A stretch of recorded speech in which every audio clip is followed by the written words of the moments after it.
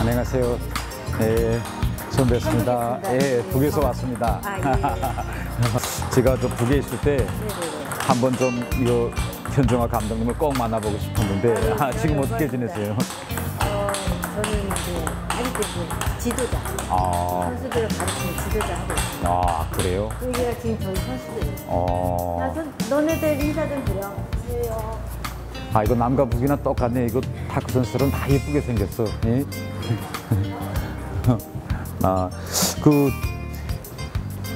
그때 저 현정화 감독님하고 북의 리브니 선수하고 그때 유일팀을 만들어가지고 역사상 처음으로 중국팀을 그때 이기지 않았어요? 그렇죠. 예. 아주 오래됐고, 네, 저도 선수 생활, 지도 생활 통틀어서 아주 기억에 남는 대회 중에 하나였습니다. 네. 제 생각에는 그때 이후로는 한 번도 그 나라 팀도 중국 팀을 이겨본 적이 있은 것 같지 않아요? 예. 근데 사실 그때 저희가 이길 때도요. 네. 기적에 가깝다고 했었어요. 제 생각에도 이길 거다라고는 생각을 못했어요. 이야, 그래요? 네. 그때 북한도 TV로 그걸 다 방영했는데 그때 이미지가 그때 준 그런 충격이 상당히 강렬했어요. 북한함이 저렇게 유일팀을 만드니 그렇게 중국도 금방 허문에 그게 제가 말씀드리고 싶은 부분. 그게 무서울 게 없다. 남과 북이 합치면 제가 지금 이제 어떤 학생들한테 얘기할 때도 뭐라 해야 되냐면 그때가 일본 땅에서 일본이었잖아요. 그렇죠. 남과 북이 합쳐져서 중국을 이겼다. 이거는 되게 역사적인 일이에요. 그건 정말 우리가 영원히 가슴에 안고 통일된 날까지 가야 할 중요한 메시지라고 생각합니다. 맞습니다. 예. 저도 그렇게 생각합니다. 이거 제가 북에 있을 때 한번 이제 현정화 감독님하고 좀 한번 제가 잘 하진 못하지만 그래도 한번 좀 탁구라도 좀 같이 쳐보고 근데 좀 한번 오늘 시간 좀 내주시면 감사하겠네요. 여기까지 오셨는데 탁구 한번 치셔야 정말 영광입니다. 예. 한번 이쪽에서 마켓으로.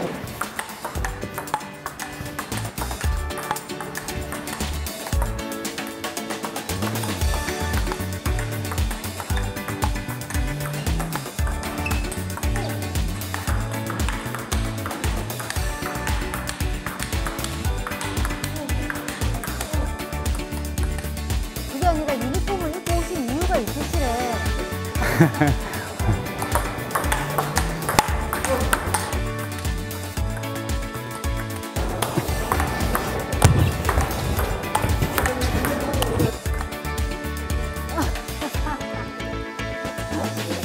감사합니다. 여기다 좀 해주세요. 뒤에다가. 예, 크게 좀 하나. 예. 날짜도 쓰겠습니다. 네.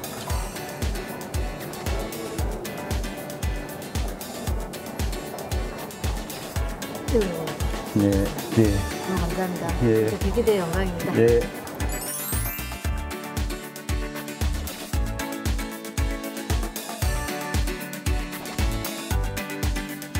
So, you just came back from playing table tennis with a former South Korean athlete, Hyun Jung-hwa. How did that happen? What was that like? To be honest, it was my long dream to meet her in my life. Because, really? Yes, because Hyun Jung-hwa was the first South Korean athlete who played together with a North Korean athlete in ping pong, and that match was broadcasted by North Korean, the official TV, So people in North Korea actually know Hyun Jung-hwa? Oh yes, but now how time flies, it's quite, I think it was more than 20 years ago. Yes, It was back in 91, 92, oh, so yes, that's right. Yes, I think sports is the only place where North and South Koreans are communicating freely, and sometimes in a very more friendly way. And sometimes North and South Korean athletes they contest each other on the scene, but as soon as the match is finished, they always come together and then shake hands, embrace each other. They really share of the feeling of same nation and the same blood. And that is the actual scene which I wanted very much in diplomatic, the arena. For instance, in UN, the meetings or international meetings, sometimes North and South Korean diplomats, are debating or quarreling or sometimes, criticizing. So the mood was very hostile and intense, in official scenes. But like Olympic Games, when the meeting is finished, then I would prefer that North and South diplomats come and shake hands, chat each other. But so far, both North and South Korean diplomats are very cold each other. They do not share, these kind of feelings of compatriots. But that's why after I defected to South Korea, whenever I meet South Korean diplomats, I always tell them that if you meet North Korean diplomats in unofficial, the area, please, try to approach them and then greet them with the feeling of same nation. And then, so many North Koreans are in the know about how developed South Korea is. Yes. And there are diplomats like yourself who get to really experience the Western world, but at the same time, get to see how South Korean diplomats are living, are working, and under what condition. Is there a higher sentiment of the urge for unification amongst those group of people than the average North Koreans, would you say? So far, the people in North Korea have seen the reality of South Korea, the level of the South Korea's economic development through the cultural contents made in South Korea. But up to now, all these, the awareness came from just curiosity, and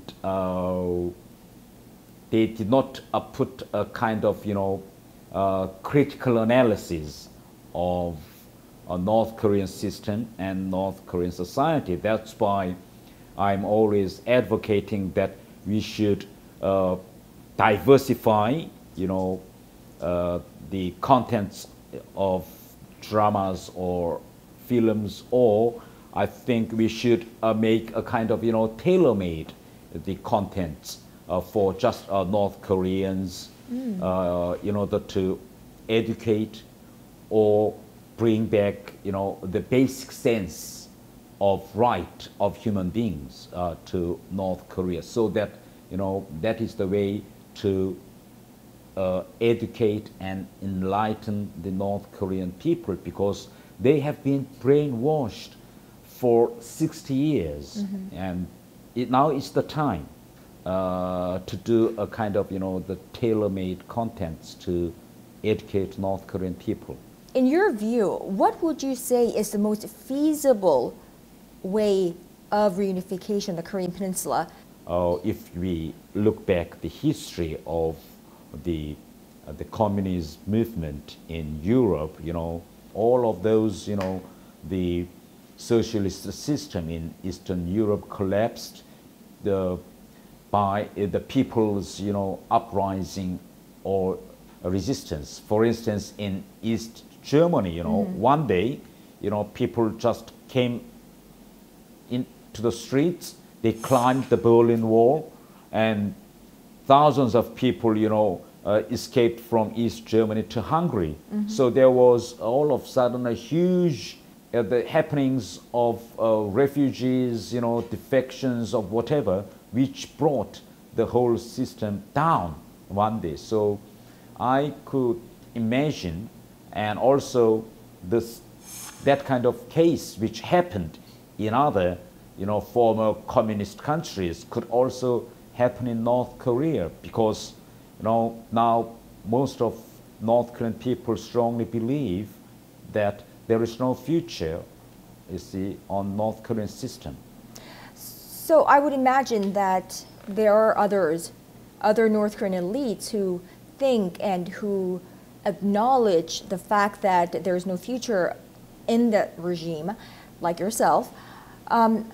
Is there a possibility of a coup amongst the leadership class who would basically topple Kim Jong-un? They are in dilemma. For instance, if they ask out, the Kim Jong-un from, the top leadership, then what could be the result of this kind of, the toppling Kim Jong-un regime? If this kind of, the contingency happens, the North Korean elite group is afraid of political revenge by the normal North Korean people. As I have said, the North Korea is a society, you see, with a strict, class system, and majority of North Korean people so far were looked down upon, and they were outside of those government originated, privileges of all these things. So the present elite group is very afraid of this kind of, upside down of the class system. And on the meanwhile, also the Chinese factor as well, because if the present North Korean system crumbles all of a sudden without any preparations, then there is high probability that Chinese would come again to benefit from this kind of chaos in North Korea. So I think the most important thing for us and for South Korea is to let the elite group in North Korea know that the reunification by South Korea would also give them a kind of equal opportunity and benefit to the elite group. There would be no any, the political revenge, and those elite group could enjoy same opportunity or, or the chances they enjoyed in their previous systems, so that we should win the favor of the present North Korean elite. I was, I was talking to you outside of our set that I have a bit of a difficulty understanding your Korean. So over 7 decades of separation, its language is just one factor that seems to have, I suppose, gone apart, I guess, evolved between the two parts. What are some of the things that you found as key differences?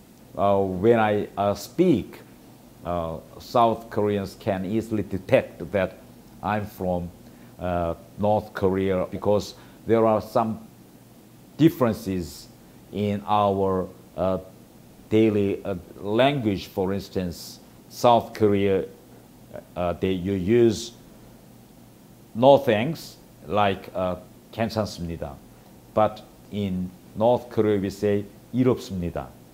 And it's very difficult for me to change this kind of the most simple thing, because I am so much used to say 일 없습니다, not 괜찮습니다. But whenever, I always remember this, but whenever I say 일 없습니다, then all of a sudden, you see, they start to stare at me, what is he saying? Since you came to South Korea, do you feel that the South Korean society is ready for reunification? South Korea is not fully, prepared for a sudden or possible reunification.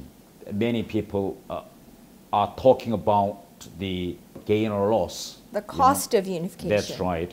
And many of them are really afraid, of massive, refugees, millions of refugees would come down to South, and it would create a kind of social the problem in South Korean, the society, and even some of them say that North Korea's infrastructures are so much less developed, and it would need a huge, the investment or whatever, which could bring a very negative impact on South Korea, which should prepare a kind of, fourth industrial revolution, So these are the issues are really debated in South Korean society. But I don't think the issue of reunification is something, like gain or loss, What I want to say to South Korean public is that a kind of, the nuclear disaster is approaching towards South Korean population. In order to get rid of that kind of possible nuclear catastrophe, the only way to avoid it is to reunify, the country. And so the reunification issue is the issue of life or death, to South Korean people, not, a kind of, gain or loss issues. So from someone from North Korea and the North Korean elite group, what would you say to this? There are some foreign experts especially who say that, reunification, why do you guys obsess over reunification so much? You guys have been living separated for the last 7 decades. Why don't you just carry on your lives separately? So we can just, carry on our lives as South Korea, as North Korea, as recognized by the United Nations as 2 countries. Why don't you just do that? Why all the fuss about reunification? I am really against, Really? on that kind of things. For instance, the only way to harmonize the society and the economy is to merge the 2 systems, 2 people and 2 economy as soon as possible. For instance, if we look back the lessons, in Germany, when West German government prepared the reunification, there was a hot debate what kind of exchange rate they should apply between West German mark and East German mark, because at that time the East German's economy cannot be the match of West Germany. But West German government decided to apply 1-to-1 exchange rate. And at that time, economists, businessmen were strongly against, that means that they would invest, billions of mark to purchase those useless Right. East Germany mark, you see. But what the businessmen didn't see, that this kind of, quick and sudden emerge of 2 economic system could bring more benefit to German economy.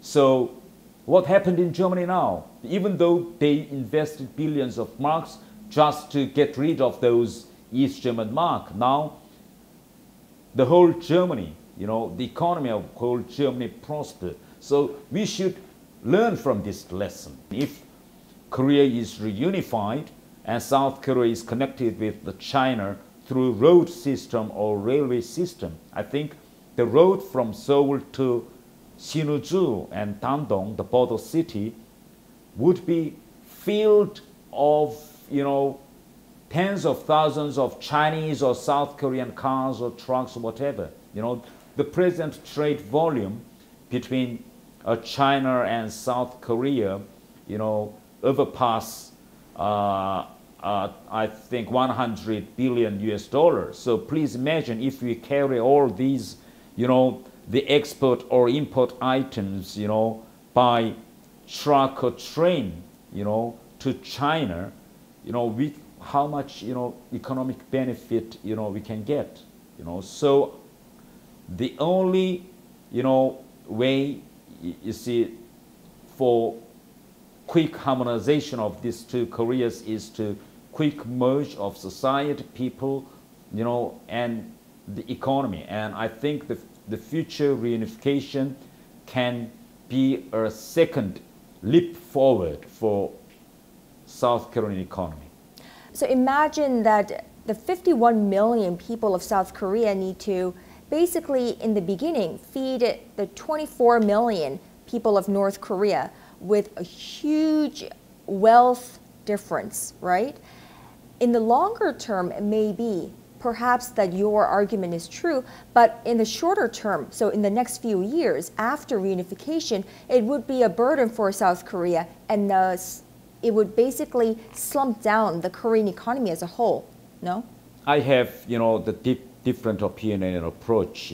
If we look deeply into the present economic structure of South Korea, many parts of South Korean economy still rely on the original traditional economic, the structure like, the shipbuilding, construction, or steel manufacturing, these things. So what would we do of these, a big and huge manufacturing population, And for instance, in the past, South Korean workers, went to Middle East countries to earn, the hard currency for South Korean economy. But now, is there anybody in South Korea who want to go to desert to build something? I don't know. People, because of the, the raising of living standard of South Korea, those people in that area would not take that kind of job. But if the country is reunified, we need huge, the projects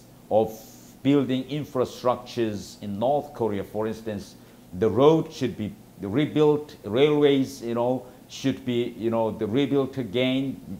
Those, the traditional, the economy of South Korea, especially in manufacturing industry, can actually,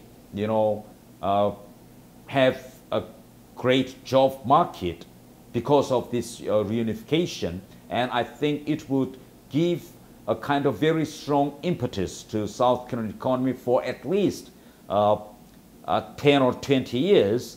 So basically, you're a strong advocate of Korean reunification on a more national level. On a more personal level, why do you feel so strongly about reunifying the two Koreas? All my relatives, my brothers and sisters, they are all in North Korea, and it is my dream to walk to my hometown in my life. And I am strongly believing that, the only way to speed up, my dream of going back my hometown is to eliminate, Kim Jong-un, regime from North Korea. I think that is the only realistic way to solve all the problems like nuclear issues or reunification issues, even, my family private issues. Or even that more North Koreans like yourself who want to actually play table tennis with Hyun Jung-hwa could actually have the opportunity to come to South Korea and play table tennis with her. Oh, yes, of course, Right. So we all dream of a reunified Korea as Korean people, but what is your envision, or what is your vision of a one Korea? I definitely believe in, the Korea's reunification, and I also believe that the reunification could come much earlier than we expected. Because, I can see the change of the mind of North Korean people. The past 10 and 20 years, brought a very big change in the minds of North Korea by watching South Korean cultural contents, films and dramas. And that helped North Korea to fundamentally change their concepts on South Korea. So there is no point for North Korean popular masses to, be afraid of South Korea or to hate, the South Korea. So the level of this kind of, hostility and hatred dropped dramatically thanks to the introduction of South Korean films to North Korea. So I think as the time being, this kind of favorable feeling by North Korean would increase. So if any conflicts, military, you see, the conflicts or, possible, war happens, I think most of North Korean people would not, react like what happened in our first war. So far, we have been very lucky. And hopefully we'll be luckier in the future with this rise of soft power that we'll see a one Korea, reunified Korea in our lifetimes. Absolutely, and I want to see that my personal, the ambition to see that within 5 years, and if not 5 years, definitely in 10 years. All right, well, thank you again so much for your insights and your valuable thoughts today. Thank you.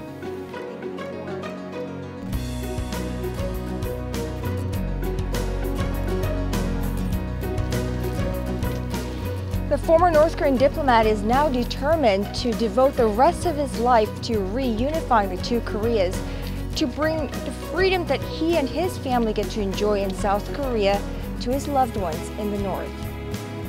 But that's not just for Thae, because, to quote a former South Korean diplomat to the United Nations, to all South Koreans, North Koreans aren't just anybody's. Millions of us still have family and relatives in the North. And it's heartbreaking to learn of the struggles and atrocities that our people go through on the other side of the border.